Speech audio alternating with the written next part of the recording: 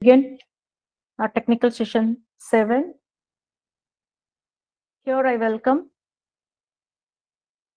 the presenters and the chairperson, Dr. Shubhasini, and other chairpersons who are those joined in this wonderful session. I welcome you all once again. Let us have a small intro about our chairperson of technical session 7, Dr. Shubhasini. I invite Murtala to introduce our chairperson. Good morning, everyone. It is a great honor for me to introduce the chairperson of today's first session, Dr. M. Subhashini, Associate Professor, Department of English, Sri Saraswati Tyagaraja College, Pollachi. She has more than 15 years of teaching experience. Being a research supervisor, currently she is guiding 6 research scholars. She had published 6 papers in reputed international journals and attended numerous faculty development trainings. She was also the part of various national and international conferences and organized numerous guest lectures. She is one of the members of the professional body English Language Teachers Association of India and have established a digital language laboratory in STC to improve the students' language efficiency. She is currently acting as a public relationship officer and soft skills trainer. Ma'am, you can take over the session, please. Thank you, Mutla. Thank you, Mahamam. Thank you. Thank you so much, ma'am. Thank you. It's my pleasure. Am I audible? Thank you, ma'am. Yes, ma'am, you're audible. Okay, thank you. Good morning, all. So I'm very much privileged and a pleasure for being a chairperson to this technical session too. At this juncture, I really thank Mahamam, HOD, Department of English, and Leelavati ma'am, Principal, for giving me such a wonderful platform for me. So actually, we had been discussing several decades about this subaltern studies, and I really feel happy that is Mahamam have taken such an great topic. But still, we are sensitizing so many issues related to all those marginalized people. But several discussions and several debates we have been undergone, and we come across with so many criticism and debates regarding this area of field. But still, we are experiencing many identity-related issues. Still, it's prevailing around us. But scholars like us and like you argued to reclaim those history and to retake them. We are so many scholars and critics, they have argued they're ready to appraise their identity crisis, but still we couldn't get a good positive report on their side. But actually they have no platform to express their concerns and no voice to demand a fairer share of society's goods actually.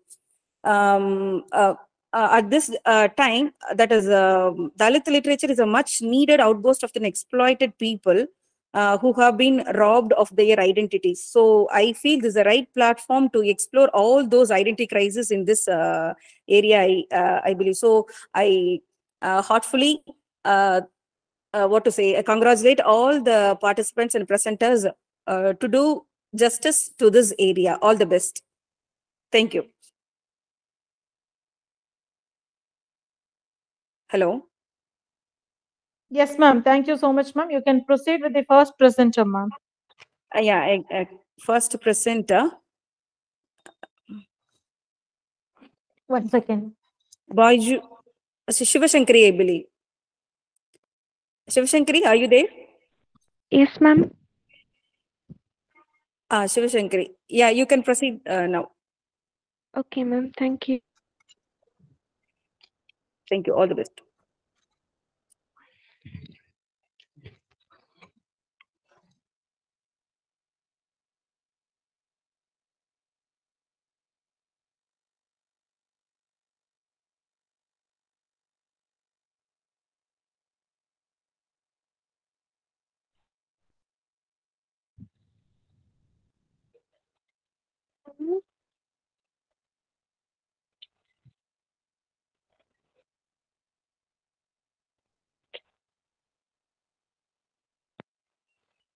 Is my screen visible to you?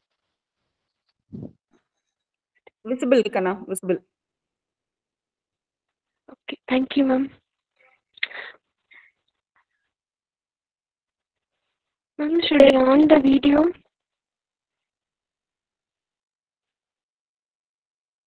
Yes, you can. You can.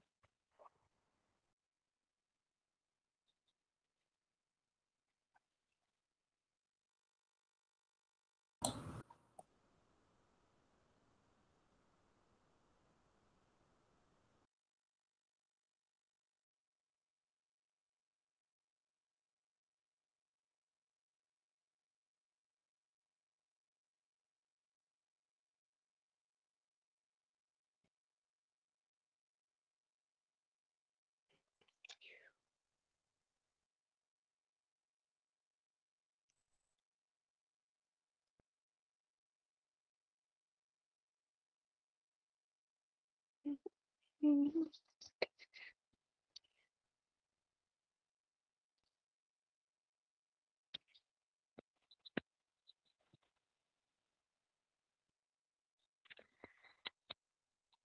Good morning, one and all present here.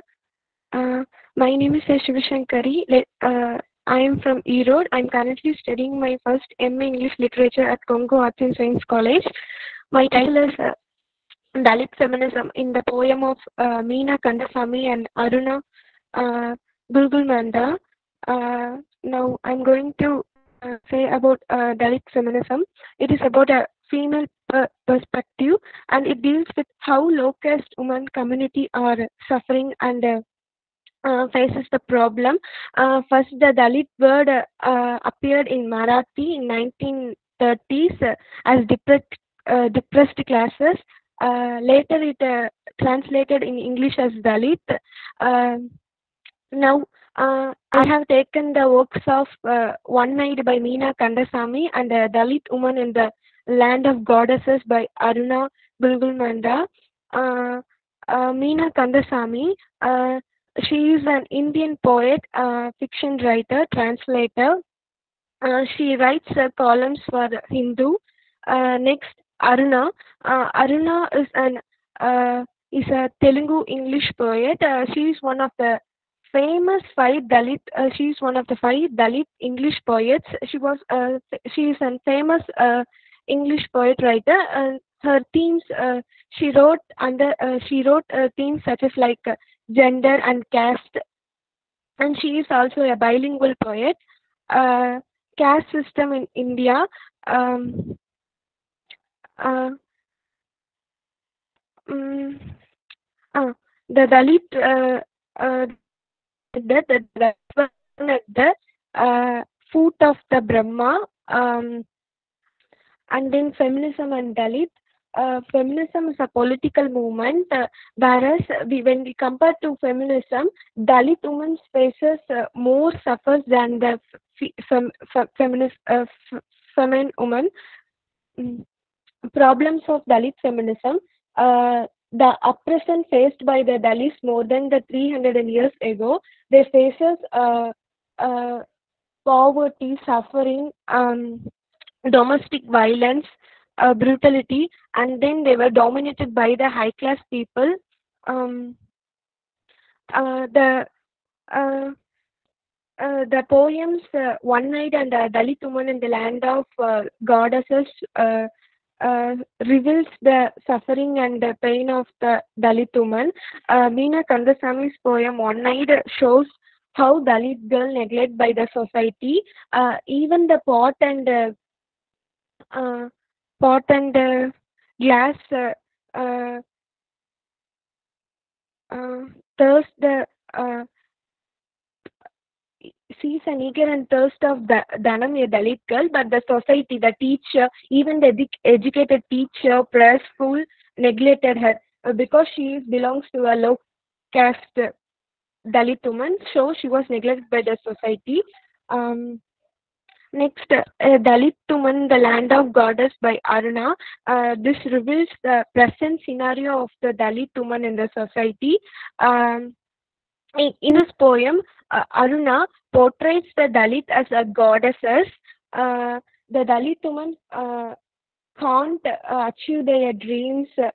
As, they are dominated by the high class people, and they are lives in the fear of the society.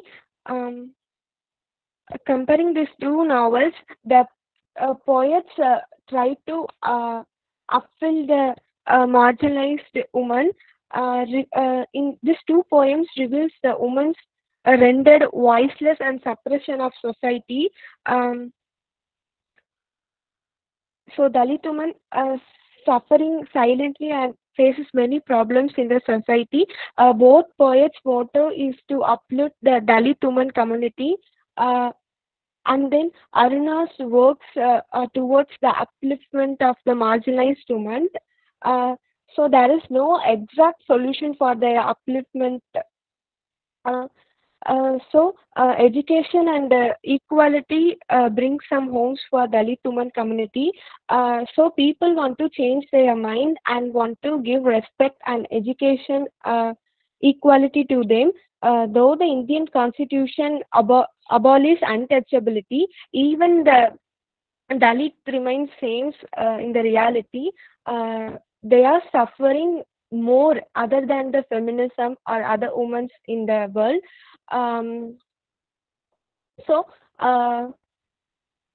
People want to change their mind and want to give respect and education to them.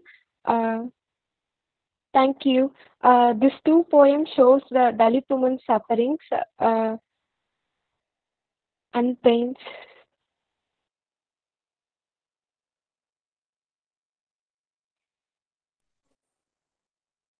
Hello, Shivashankari. Ma'am? Yeah, it was a good presentation. Thank you, ma'am. Question for you. Who's Meena Kandasami's favorite poet? Can you say? Ma'am, repeat one more time, ma'am. Who's the favorite poet of Meena Kandasamy?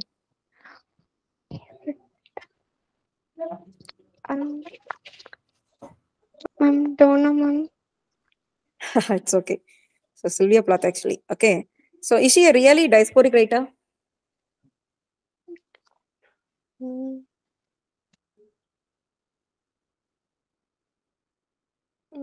Yes, of course. She's a genuine diasporic writer. Okay. Okay.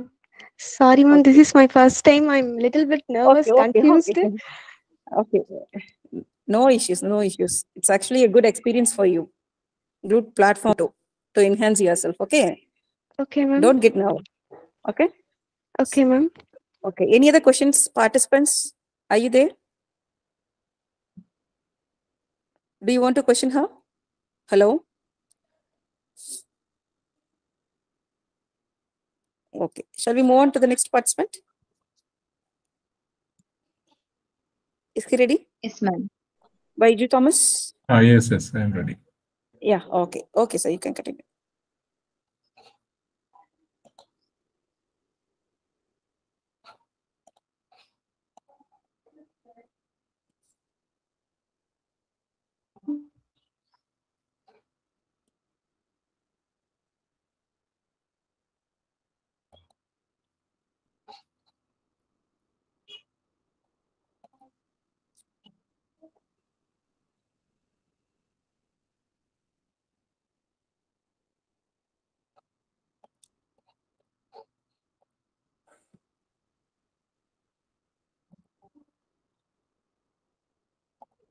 Good morning to all of you.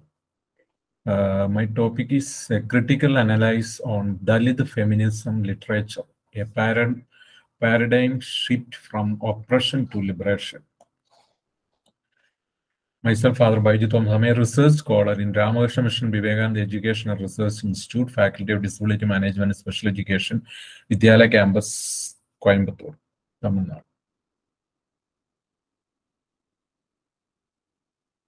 Introduction. The phrase Dalit feminism perspective designed a collection of information that includes first-person account of the struggle faced by disadvantaged women who live inside more visibly established social structure. Dalit women in India have been silent for a long time. They have hopelessly witnessed their exploitation, mistreatment, and violence. They are helpless over their own lives, finance, or bodies. They are instead under the control of someone else. Their severe exploitation, brutality, and oppression include rape, illiteracy, poor health, unemployment, insecurity, and inhuman treatment. They have suffered from hunger, famine, illness, physical and mental torture, and other conditions. Their lives have become a nightmare due to the caste and patriarchal work together. The Dalit movement started in the middle of the 19th century to help many of these unprivileged people. Still, oppressive Dalit movement and mainstream feminism literature have not yet addressed Dalit women's issue. As women work to carve out a place for themselves, they must also fight the unfairness and basis perpetrated against them. After Ambedkar, Dalit women used literature as a weapon to criticize mainstream feminism. Autobiographies, papers, books, flash fiction, and poem fit this genre. The meaning of the term Dalit. Dalit are the modern name for Sudras. The term Dalit refers to several disadvantaged people. In Hindi, it means ground. The words Dalit and Dalita means oppression, have a common etymological ancestor in the Sanskrit. The term Sudra or Dalit used to refer the person who perform manual work and rare fixed benefit the three classes of Brahmin, Kshatriya, and Vaishya in the social culture of India. Mahatma Gandhi called the Sudras Harijans or people of God. Dalits are the lowest caste in India. Their name originates from the Sanskrit word for broken or scattered. The very act attempting to a translation from the classical Sanskrit conjures up the thoughts of brokenness, someone who does not identify with one of the Hindus' four primary castes called the outcast or term first used in the 18th century. The condition of Dalit women in India. Sorry to disturb you, Mr. Baiju. Your slide is not changing. Changing, madam? Not changing? Yes, it's in the first page. That's some problem. Once more I will start.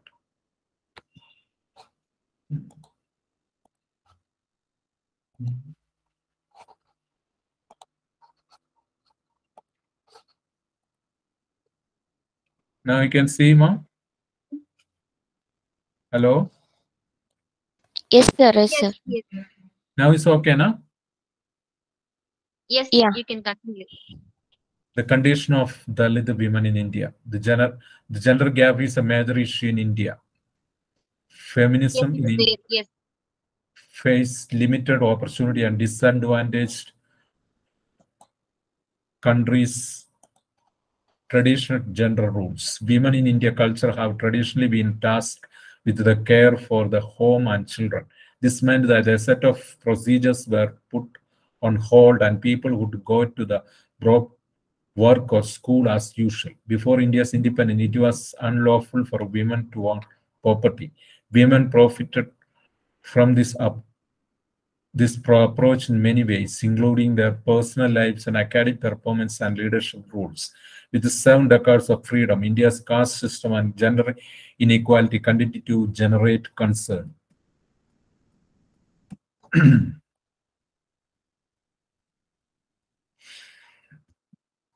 Dalit women's fight for justice. Dalit women in India face terrible poverty, constant verbal and physical assault, and social exclusion.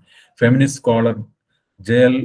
Omert claims that women in India's Dalit community face discrimination since they are Dalit among Dalit. As per Dr. Ambedkar, Hindu society caste system is like a pyramid made of clay jars. Dalit women in India have learned to hide their caste and ethnicity due to the decades of discrimination. Compared to the rest of India's female population, Dalit women have unique challenges. They have been denied every basic human right, including living with respect and dignity and practicing their faith freely. They are compelled to engage with the wide world due to their desperate financial situation and urgent need to care for themselves. They do not They did little as their people were oppressed, persecuted, and left to revolt or savagery. They are no longer in the charge of their lives and have no say over their bodies or property. Hunger, malnutrition, disease, suffering in body and mind, rape, ignorance, poor health, unemployment, insecurity, and cruel treatment are full forms of violence and exploit and injustice. Dalit feminist movement in India. Women in Dalit community should seen as subject rather than object because they play a vital role in the well-being of the families and communities. Before the 90s, when Dalit feminists began, there were already Dalit women's group and border participation in various political activities across India.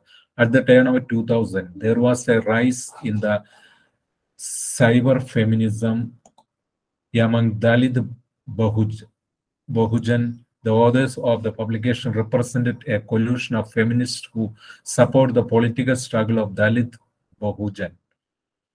This is becoming more common for Adivasi women to express their task on Dalit feminist perspective.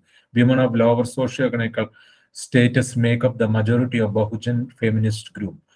While women in the Dalit community need to speak out together, people of both sexes, Dalit and non-Dalits, have already done so.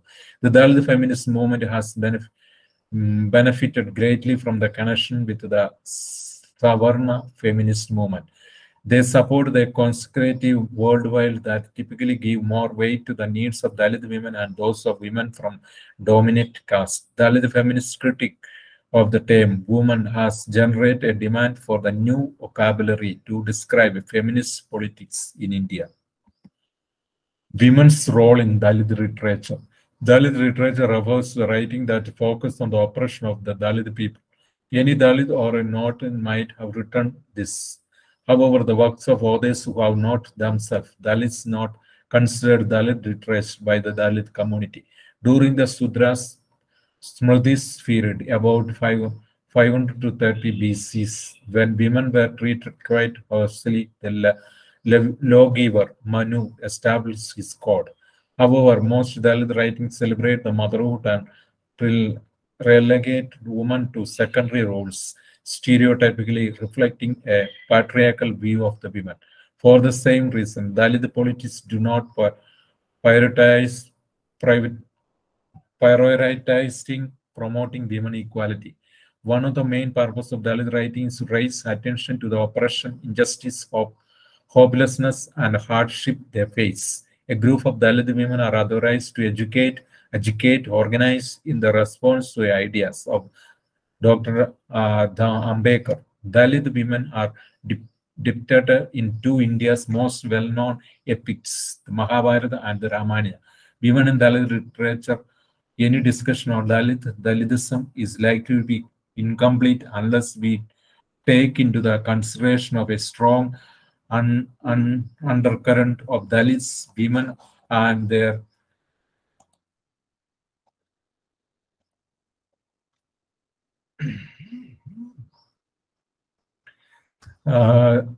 incomplete. We take into the consideration of a strong understanding of women and the predicate a unique stream under the entire domain.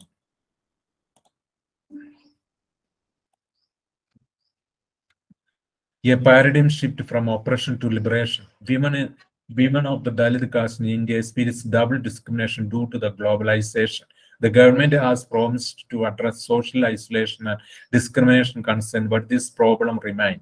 However, a small but outspoken Dalit community aware of this right began to rise in India in the early 20th century, partially due to the effort of Dr. Ambedkar.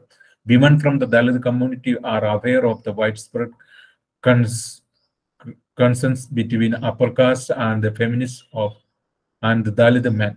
The Dalit women autographies what written talks about the society for and not her personal spirit. Women of the Dalit community highlight the most important concern facing their people from the perspective of their identities and the forms of oppression they face. Split in the Dalit liberation group maybe have resulted from the disagreements over strategy and leadership and cooperation. grassroots group continue to mobilize around the problem like racism and discrimination in the employment and the justice system, as well as a concern like identity politics, educating, housing, and immigration. It appears that the priority of safeguarding individual rights rather than maintaining the paradigm shift from oppression to liberation. Conclusion. This is the issue might be considered by looking how the modern feminism originated among Indian women. There have been increased call for the discriminating sex laws since they are minority groups. Notably, Dalit women have seen the economic development lag behind the general population. It is commonly held that all the Indian citizens have certain legal protections. The outcome of this study lent credence to the claims that Dalit women experience discrimination in the workplace and education opportunities, that their human development indicators improve at a slower rate than those of the Dalit men or non-Dalit men or women, and they are responsible for the vast majority of the productive work. When designating the most effective and positive form of political participation by Dalit and non-Dalit women and men, it is essential to have a thorough understanding of the historical struggle, limitation, complexities of the Dalit women location within a range of accumulative layer-based technology. Feminist movement among formerly oppressed group can serve as a useful check on power. In this area is the Dalit movement. We may learn more about the feminist movement and Dalit organization by comparing their fight for a paradigm change from the oppression to liberation. Thank you. Thank you for giving me a chance to present my paper. Thank you, madam.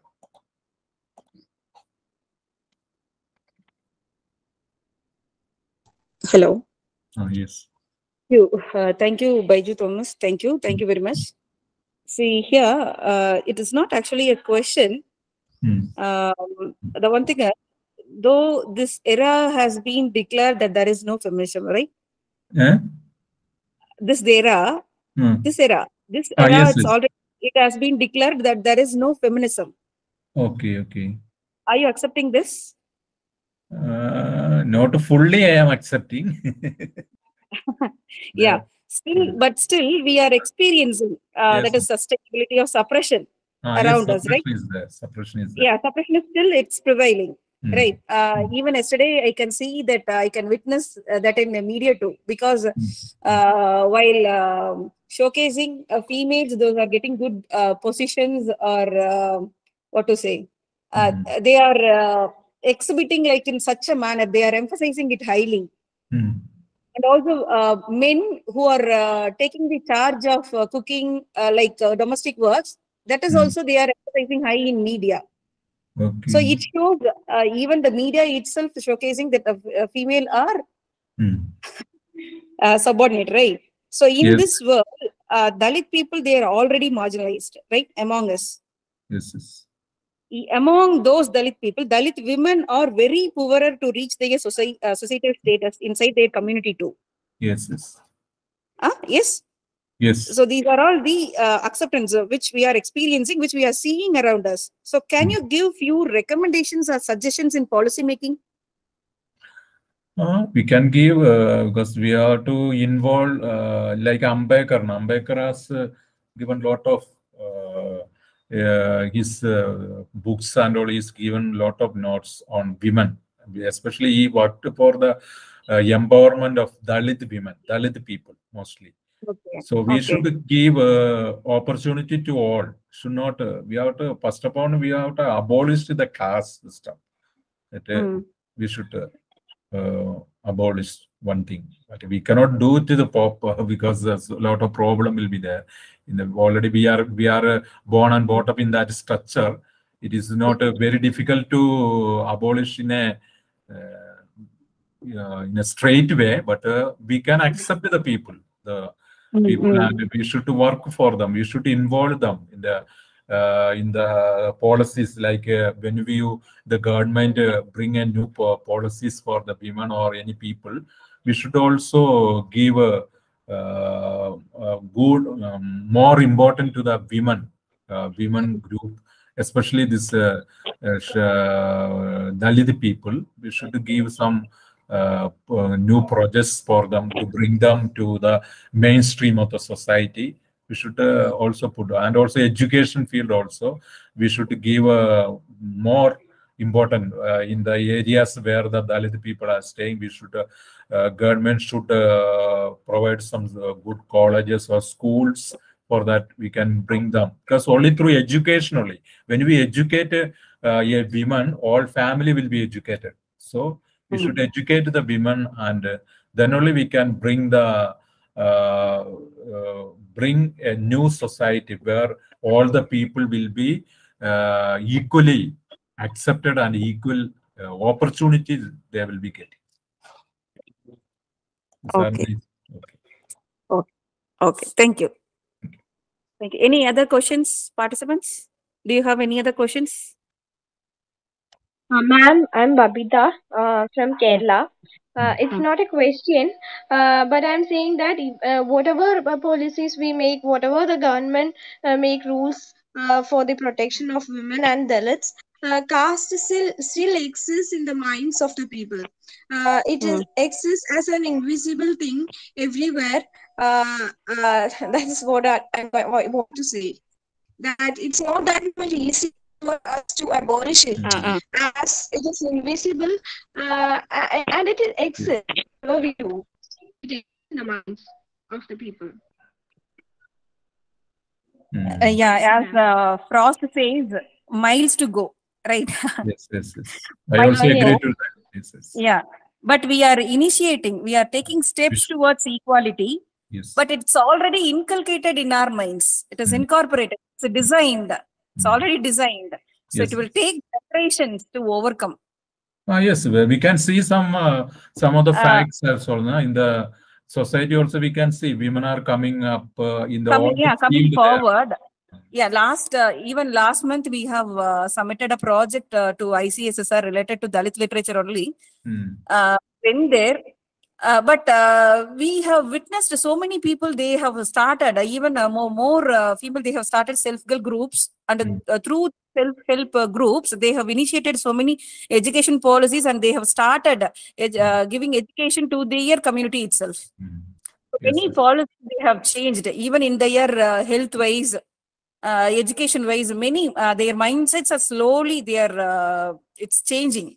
So maybe in another 10 or 15 years, they will also come forward. They will also mingle with us, definitely. Yes. But we are initiating it. Let us see. Sir, hope. Yeah, it's a hope. Thank you. Okay, thank you, madam. Thank you. Thank you.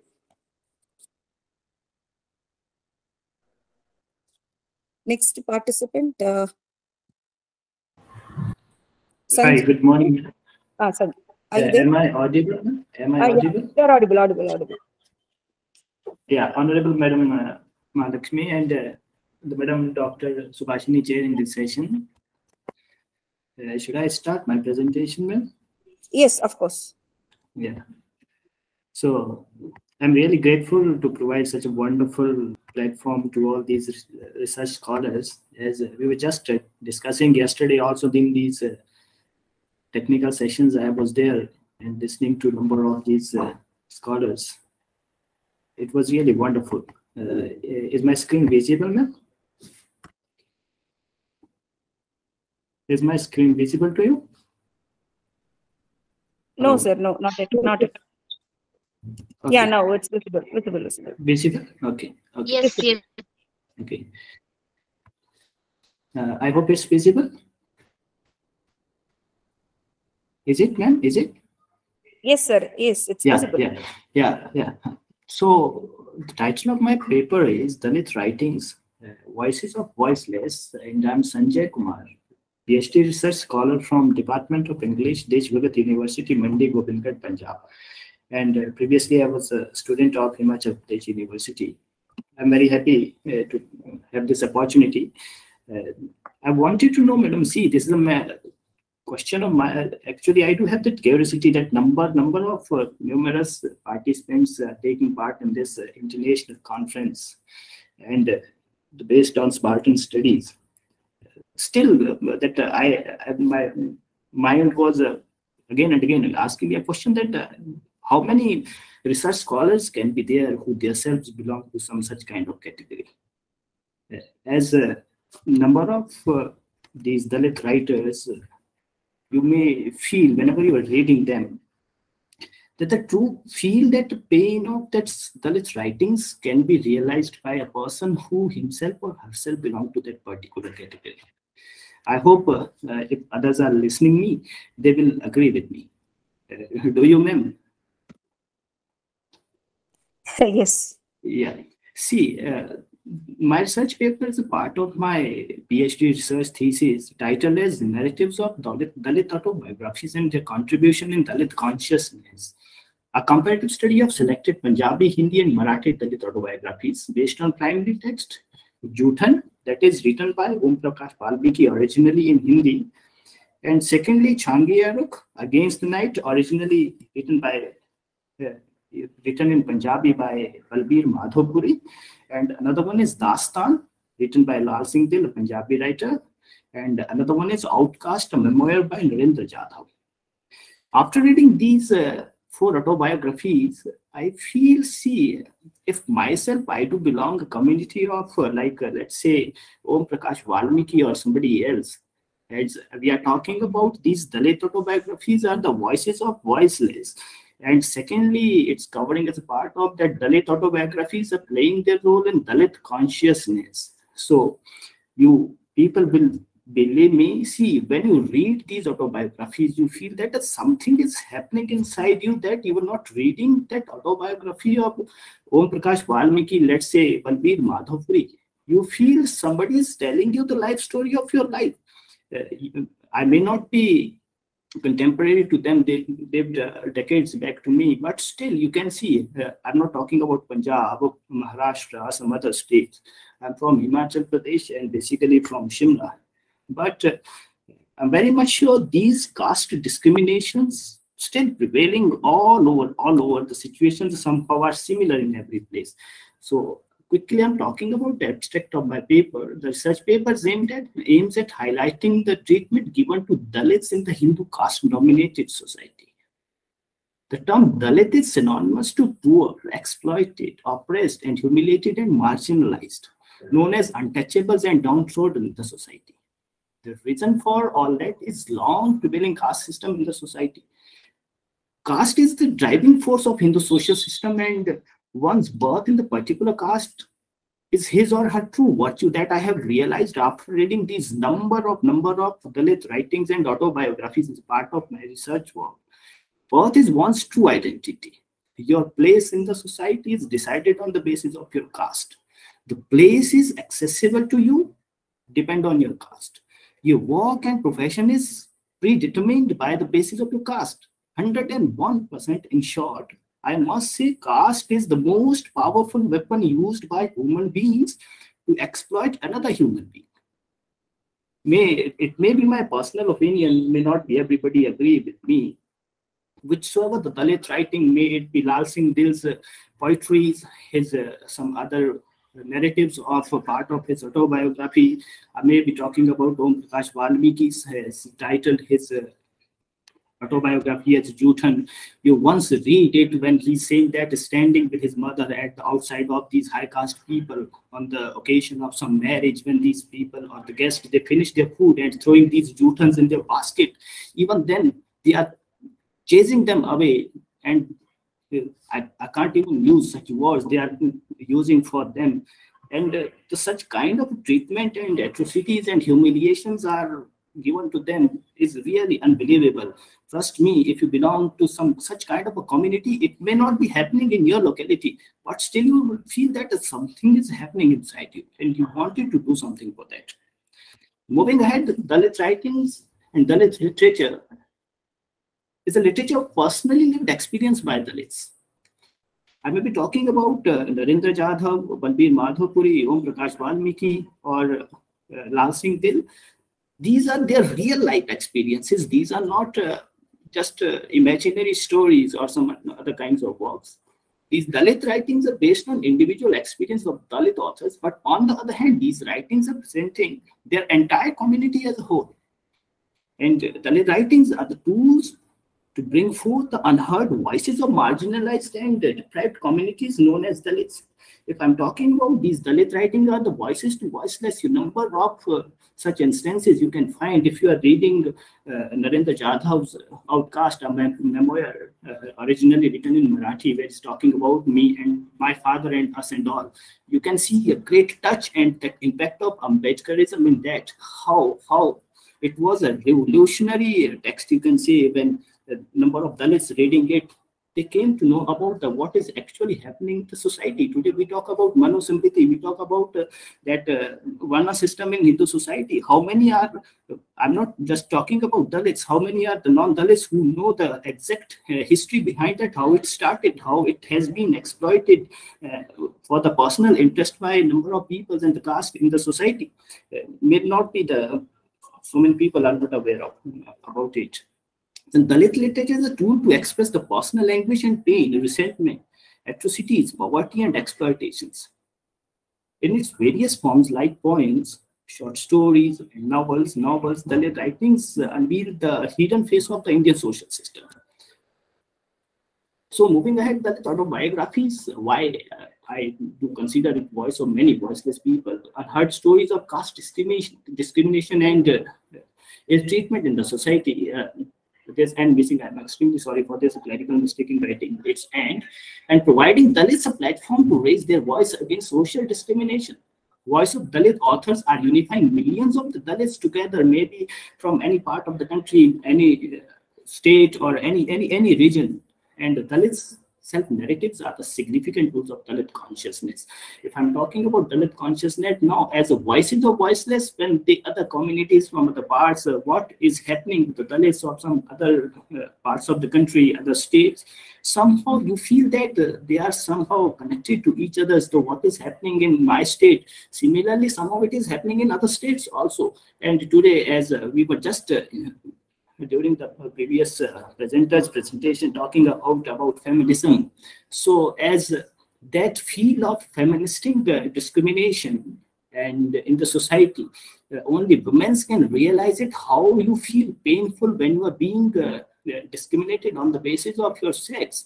Similarly, my point of saying is how Dalit on the basis of his caste is discriminated, that real pain only and only can be realized by a Dalit. You may be sitting on a very high position. You may see the example of Om Prakash Valmiki. He worked in that ordnance factory during his government services. On the other hand, you may talk about Narendra Jadhav after getting a higher and higher rank in his profession. But still, when he was sitting over there at the last moment, again that thought comes in mind. So whatever I have done, but still in the society, I am being treated as a Dalit. You may be sitting on a very high chair. So definitely providing Dalits a platform to raise their voices against the social discrimination. Voices of Dalit authors are unifying millions of Dalits together. And Dalit self-narratives are significant tool of Dalit consciousness again. And autobiographical rights has helped Dalit literature to claim its place in the mainstream literature. It is what I feel is that Dalit autobiographies are today the most marketable genre of the Dalit literature. And literature of interest for not only for the Dalits but for the non-Dalit also. So quickly, I'm concluding my presentation. Dalit writings are the voice of numerous marginalized communities, and these writings, especially autobiographical narratives, are used as means of protest. Dalit writings are treated as voice to voiceless because it has revealed the hidden face of independent India, where the Constitution guarantees equality and justice for all. But the reality is exactly opposite to that. Maybe whatever the provision is made in our constitution, but what is happening in ground? You may see the number of news, number of reports these days. And I can still remember, I think it happened 2 months back in a government school. A boy studying in just 4th class, he belonged to a Dalit community. He dared to drink a glass of water from principal's that tumbler, and he was thrashed and he died there. And after some time. So can you just realize how painful it is that just a boy was beaten to death just because he dared to drink a water from a teacher from the higher caste? Then we are talking about that provision of justice and equality on the constitutional basis. So thus it can be concluded by saying that the different forms of Dalit writings not only have power to attract the curiosity of Dalit readers, but Dalit authors, but also today it has become a subject of great interest to research for the non-Dalits readers, authors, and research scholars, everybody. So with this, I end. I hope. Am I audible now?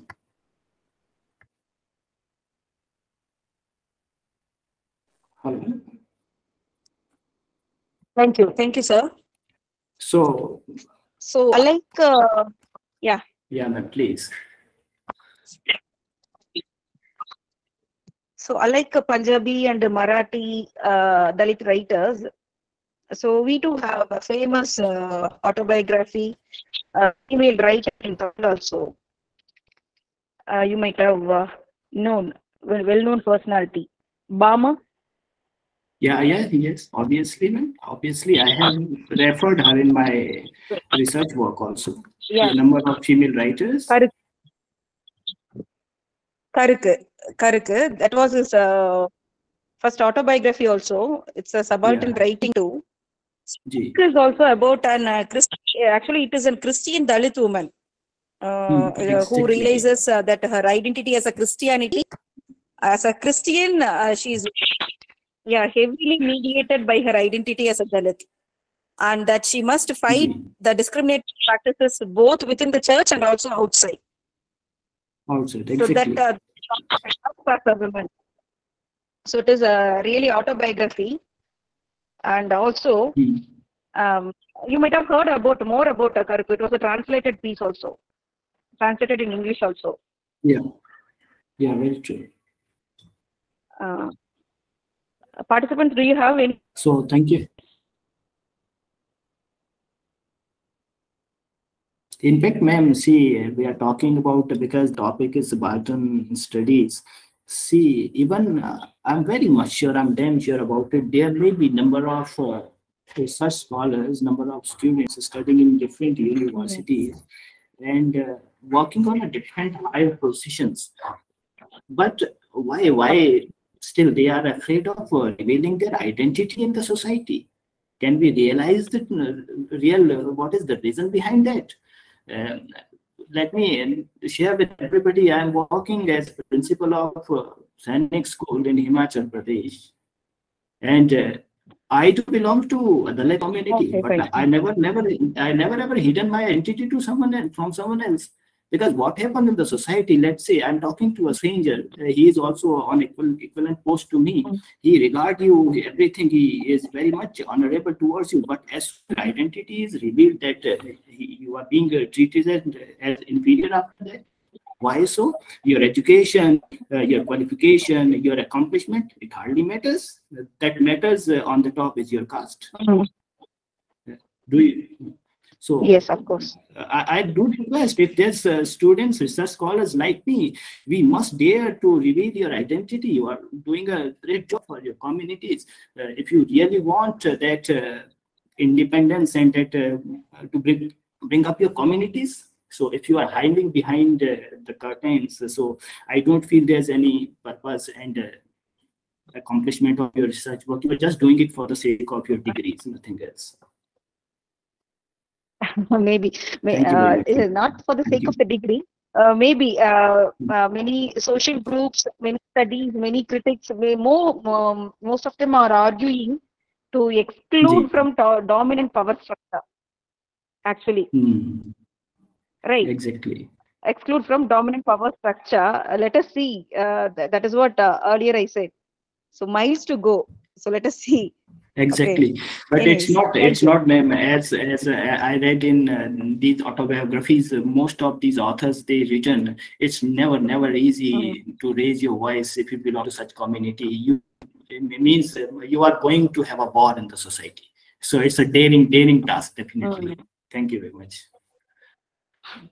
Thank you. Our next presenter is Ashwin. Are you ready, Ashwin? Ashwin, are you there? Sorry, Ashwini.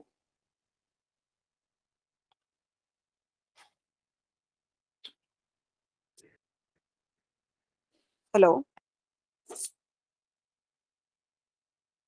Hello.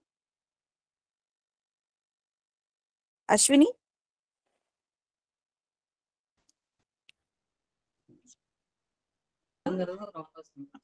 Ma'am, actually, Ashwini is there. Yeah, Ashwini is there, but she's not. Poonam Patel, are you there? Yes, ma'am. Yeah, Ashwini, okay, ma'am. okay. I'm here. Okay, okay. Yes, ma'am. Okay, let us start Ashwini, with yes, ma'am, I'm Ashwini here. now.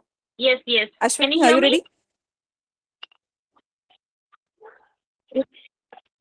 It's audible.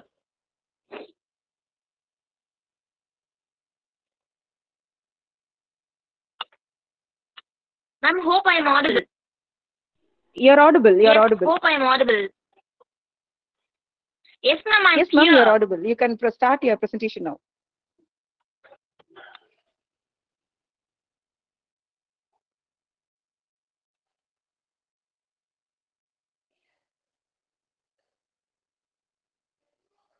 Yes, ma'am.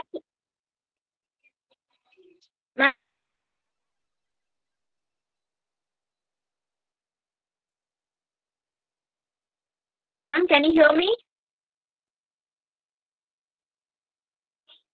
You're audible, ma'am. You can start your presentation now.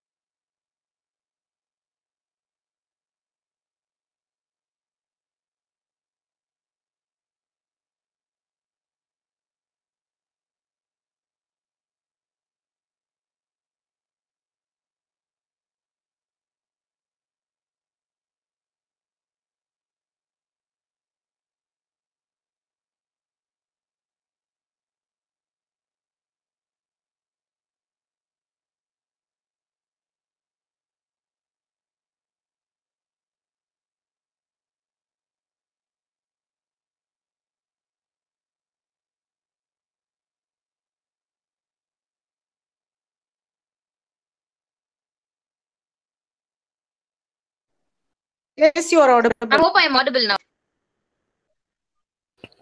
Yes, ma'am. Yes, ma'am. Yes, ma'am. Thank you.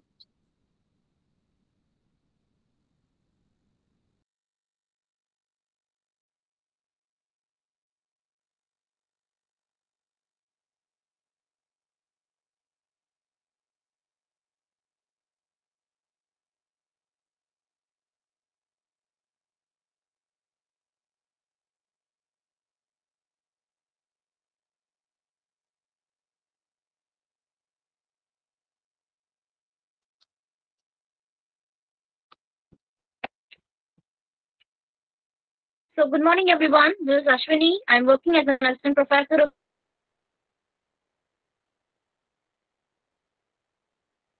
English in Bhaktavatsala Memorial College for Women,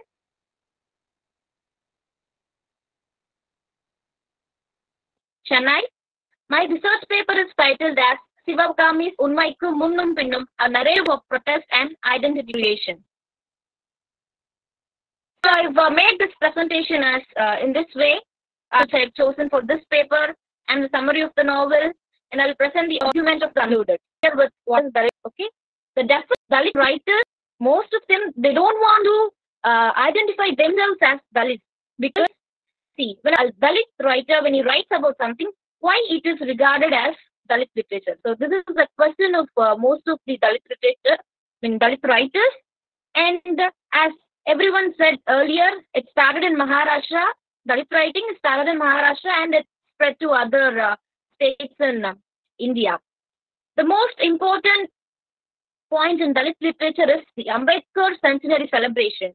So many scholars, activists, they have invited to this conference. From there, new writers have emerged. New writers have started writing about their experience. So we have novels, short stories, poems, drama, essays, autobiographies, memoirs in Dalit literature. Okay. Usually Dalit literature discusses about caste issues. It's the predominant theme, but Dalit writers, they do not stop just by discussing about caste issues. They also discuss about the issues in the society.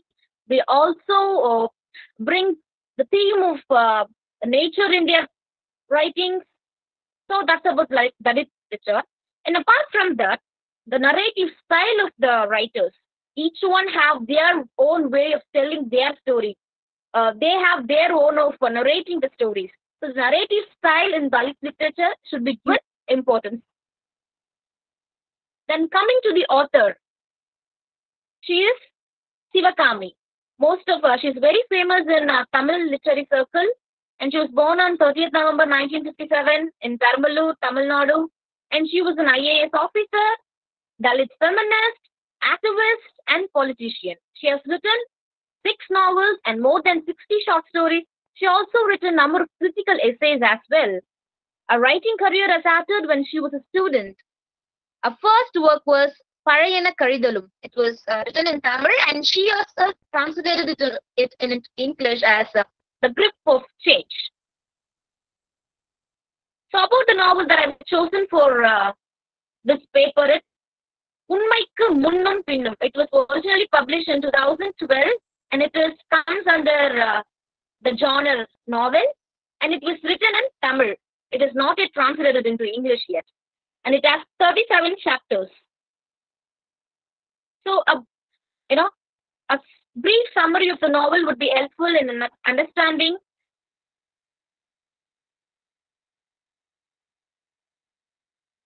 my discussion. So, what the novel is about? The novel Unmaikku Munnum Pinnum. So we can translate it as Truth, the life of Neela. So Neela is the character in the novel, and she is the protagonist as well as the narrator of this novel. And Neela is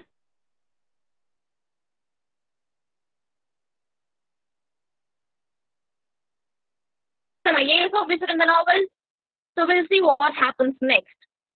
She fights for the underprivileged people. She conducts meetings, she arranges workshops, and she educates a lot of underprivileged people. She not only educates Dalits, she also educates and gives awareness to transgenders, tribes, and landless people. So in this novel, when we read this novel, we come to know about how Dalit movements have emerged after the 1990s. Coming to the argument of the paper, this paper presents how narrative is being used as a weapon in the novel. The novel is a narrative of protest in 2 ways. Firstly, the novel talks about how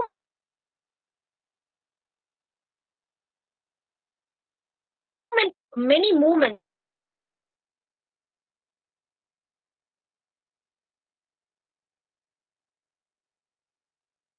So as I mentioned it earlier, we come to know about many movements, Dalit movements in this novel.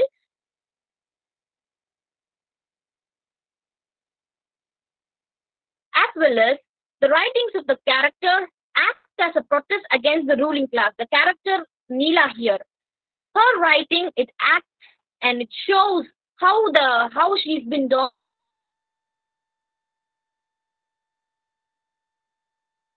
Though she's an IAS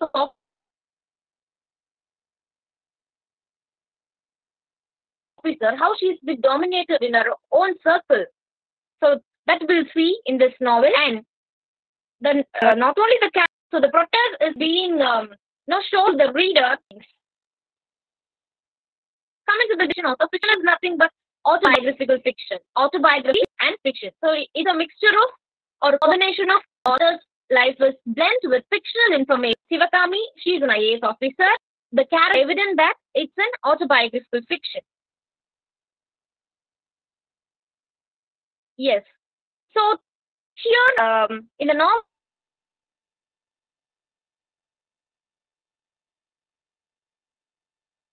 the author captures our experience and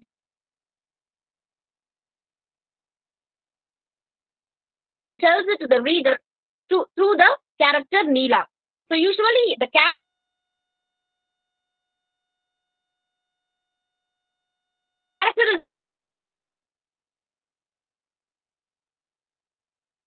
is not talking here. It is the writer, the author, that is P. Sivagami. She is talking through the character of Neela in this novel.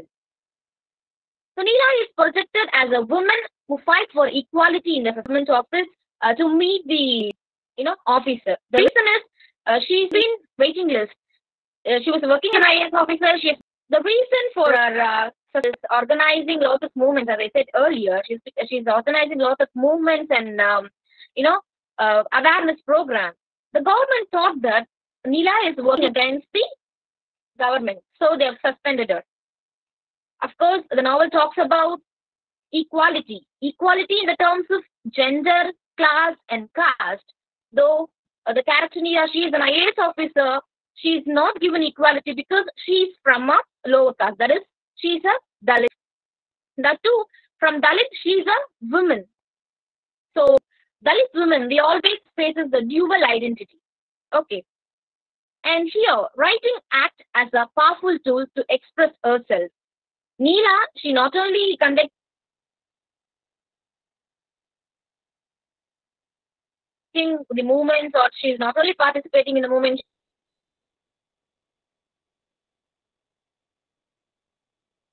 she's not only giving speeches in the program, but she also writes. She contributes enormously to the monthly magazine. She runs her own magazine itself in the novel. Conducting meetings for the underprivileged brings a sense of conducting meetings like this for the truth is very important. The government do not know what she is actually doing. So the truth is being present here.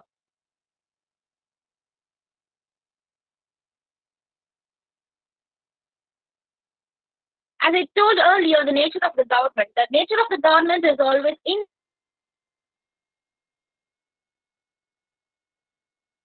indifferent towards Neela.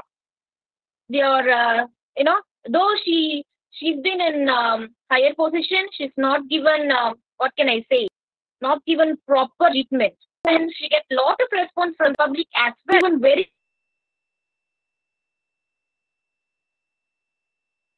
important, because the thing is,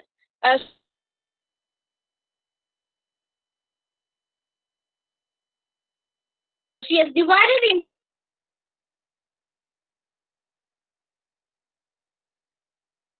into the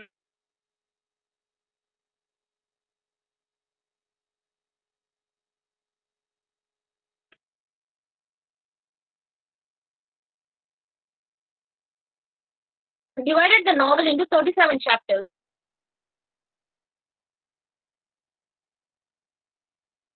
In each chapter, she describes about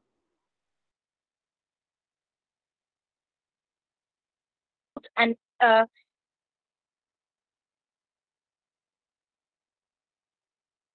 each event, the narrative, the way in which she tells the story, that is very important. As a reader, as a researcher, the narrative should be given more importance. And coming to the significance of the title, Unmaikku or suspension and after suspension. So that it needs a close reading. The title, Neela, the character, she's from a Dalit background and she has become an IA officer. Though she becomes an officer, she doesn't get that kind of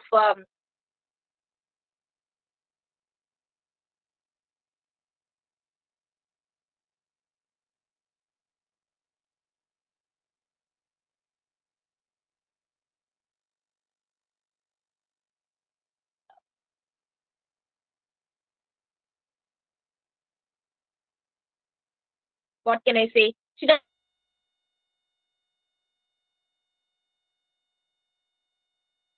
get.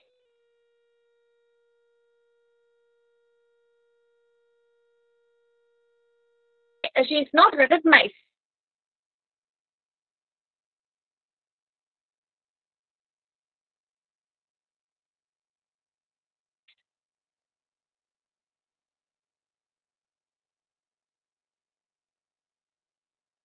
She's not properly recognized in the government.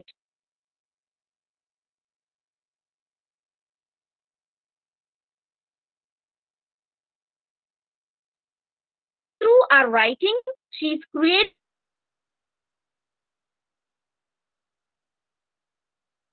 her identity. She's gaining her identity. Not only the character Neela,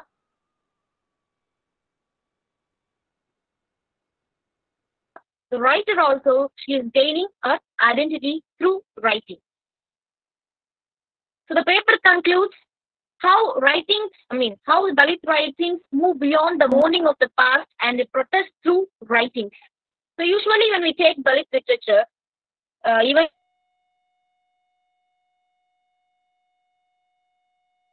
in our previous discussion also, we said Dalit writings, it always talks about their sufferings and mournings.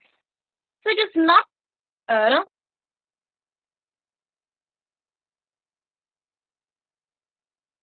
we cannot conclude Dalit literature with this frame, right?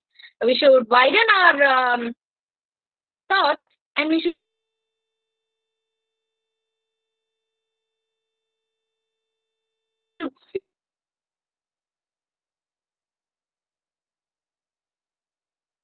see, and we should look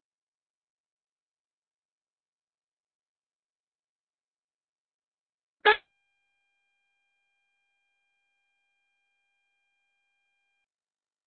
Dalit writings from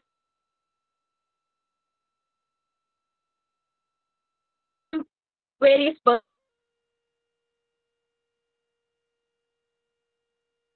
perspectives. So, a protest,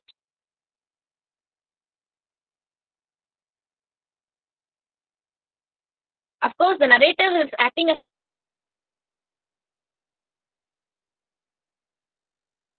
a protest here.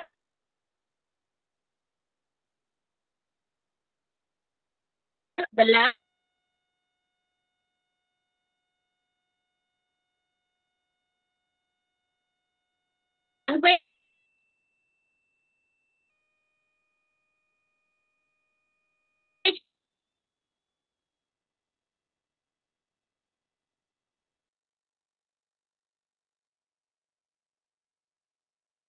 through language, the writer is carrying out the theme of protest in this novel.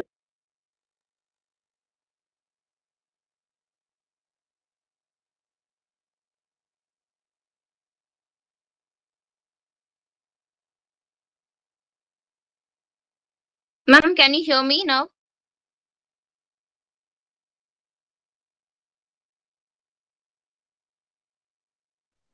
Hello. Yes, Hello. ma'am. Yes. Yes, ma'am. I can hear you. Yeah, okay. In between, there was some of technical problem, some sort of technical problem we Okay. experienced. Okay. Mm-hmm. Anyways, it was a nice presentation. So, Okay, ma'am. actually, so Thank Dalit you, writing ma'am.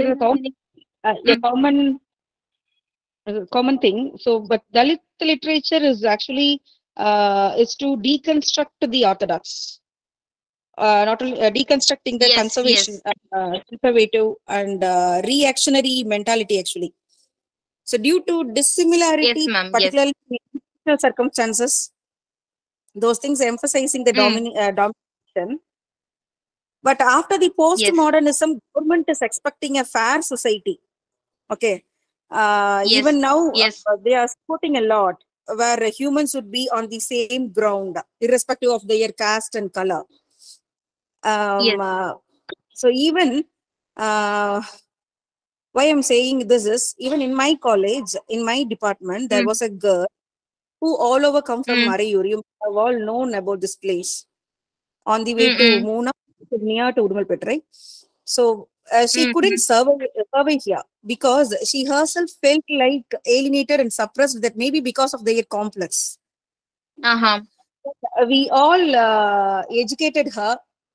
We gave so many advices, so many support to her, but still she could not change her mind. Okay, because might be that maybe because of their complex. So when it could be changed only by education right from primary. Yes, true, very Also, true. yeah, and also they are not ready to live in plains also. Plain area, they are not coming forward. First of all, mentally they are not ready to come out. Even Yes. our social work department, they have toiled much to take care of them, particularly during the medical emergency. So they should first cooperate with us, also to lift them up.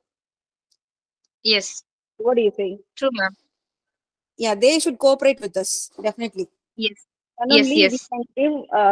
we can give, and also we can care them. Even government can support them. Yes. Yeah. Yes, ma'am. Thank you, Ashwini. Thank you, ma'am. Thank you so much. Poonam Patel, are you there? Yes, Yes, I'm ma'am. You there. can start now. Yeah.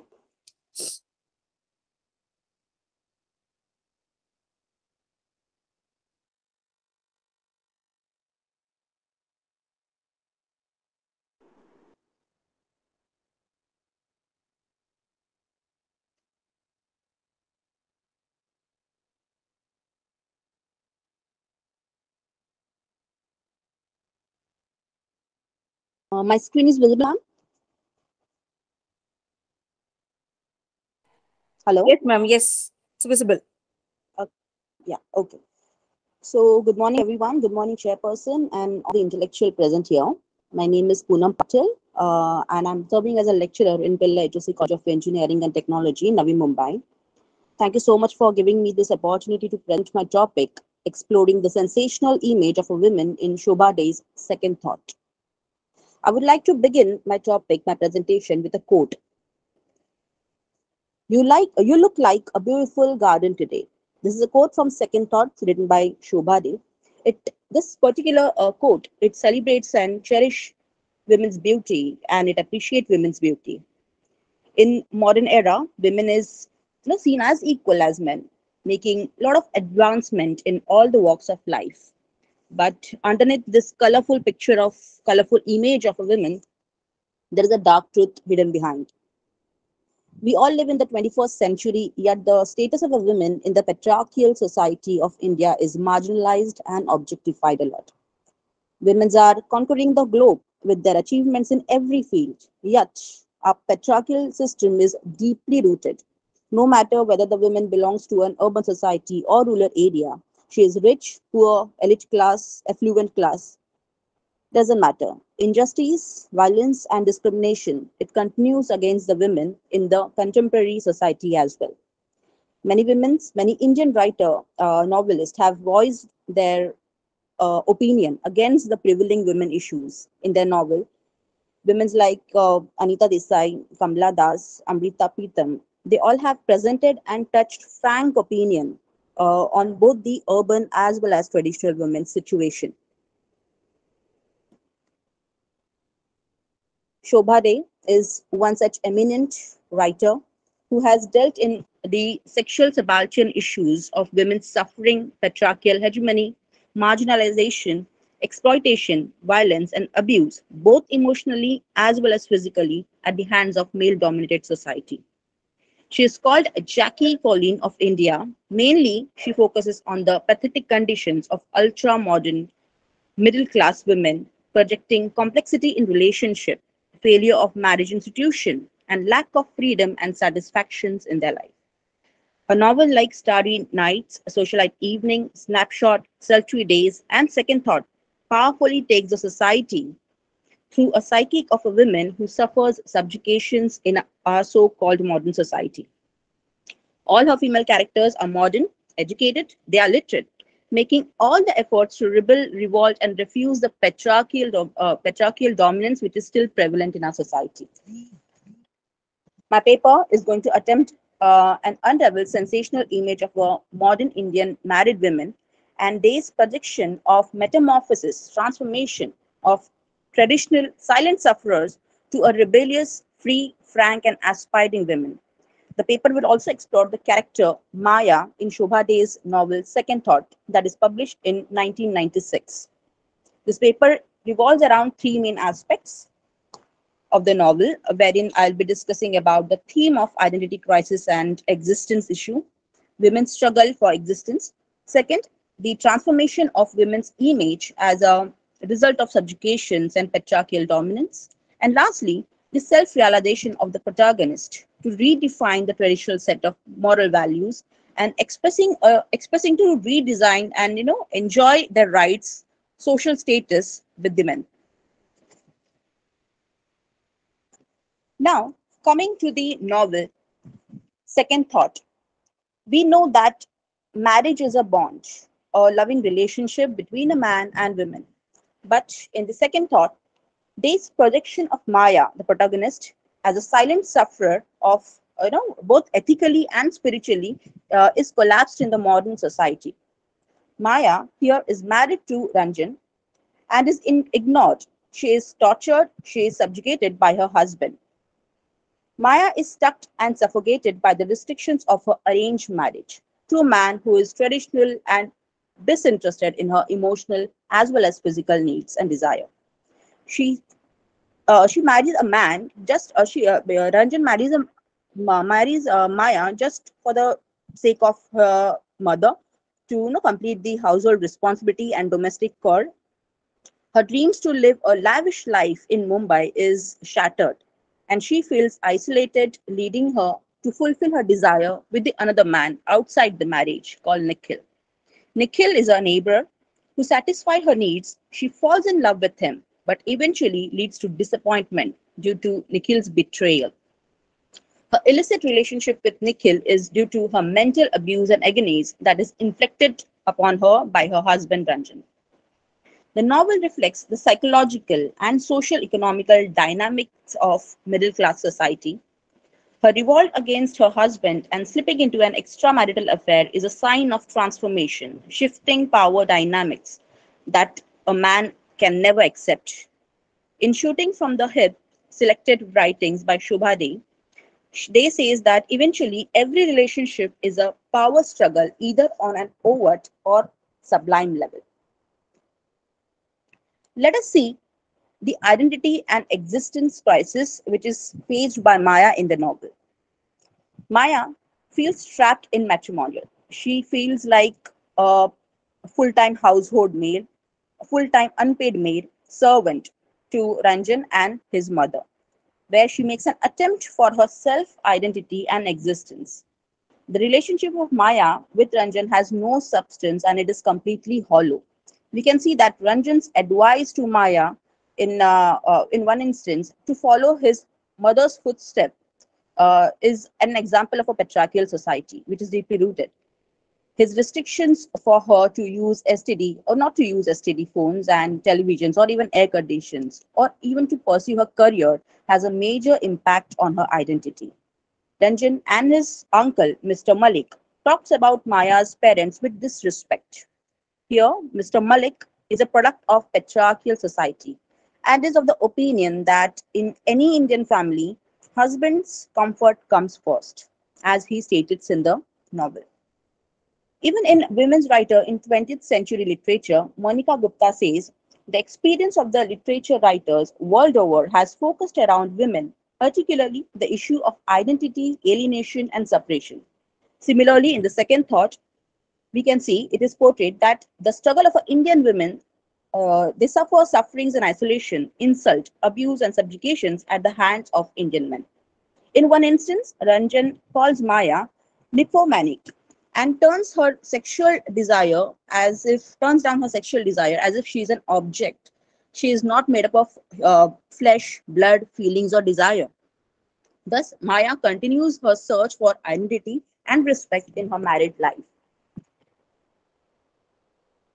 Now let us see the transformation, uh, which is because of the circumstances, the situation, that is the injustice that is inflicted because of patriarchal society, that leads to a transformation of an image from a silent sufferer to someone who is bold and fearless. In this situation of total despair and depression, and because of the perplexed mindset, Maya is pleased with Nikhil and she enjoys his company. She sings, she laughs, she liberates with Nikhil. Maya in a way, rebels against her husband and his ignorance. She let herself fly with Nikhil, and as the title rightly suggests, she gives herself a second chance, a second thought. Nikhil's character here liberates and transforms her image into free, bold soul. She denies to surrender at the cold demeanor of her husband. Day's women character seeks to get happiness, freedom, and right to seek pleasures at all cost. Maya, though was having satisfaction with Nikhil, she was also guilty about deceiving her husband. But on the other hand, she says in the novel that going outside and breathing fresh air is not at all a sin. Here, she believes that making asking for rights or seeking for happiness is not at all sin, and she can do it. So this suppresses her guilt at a particular point to some extent. Her image is transformed into audacious, admired, and fearless entity, from a silent sufferer to emancipation as a bold victor personality. These women characters are emotional and sensitive, but simultaneously they are brave enough to rebel, revolt, and accept and realize the truth. As the novel proceeds, Maya discovers her own identity with Nikhil. She discovers pleasure and ecstasy of physical intimacy. She was emotionally invested, but ultimately she was exploited by Nikhil. This also reveals the nature of men in our society. They treat women as an object to satisfy their need, to satisfy their demands. Nikhil betrays her and exploits her for his sexual pleasure.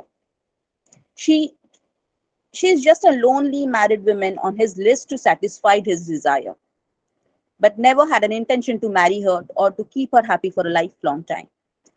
Maya is portrayed as a victim of a patriarchal society. Even if she tries to break the fetter of the mute victim, she is victorious for a short span of time, but accepts and realizes the terrible reality of her fate, that she is left with no choice but to endure her life in loneliness with Ranjan. On the other hand, she has Ranjan's impotency, and on the other hand, she is betrayed by by her lover. That puts an end to her desire. To conclude, Shobha Day presents a masterpiece and sheds some light on the urban Indian women's suffering, the emancipation of weak, dependent, and suppressed wife to a totally free and liberated woman who protests against her husband and rejects his slavery to a large extent. She goes against existing norms and she continues to indulge in physical desires, sexual activities with Nikhil, unless and until Nikhil gets married. She realizes that Nikhil is getting married. She again liberate herself from the clutches and returns to her husband. An example of Maya is an example of victim to victor, who represents women suffering humiliation, suppression, and exploitation in the male dominated society. To end, Maya attempts to live life on her own terms. Women's of Day novel comes with flying colors, transforming themselves with self assertiveness, carefreeness, and confidence, challenging male domination in their own sensational way, enjoying status of the new women, new modern women indeed. Thank you so much.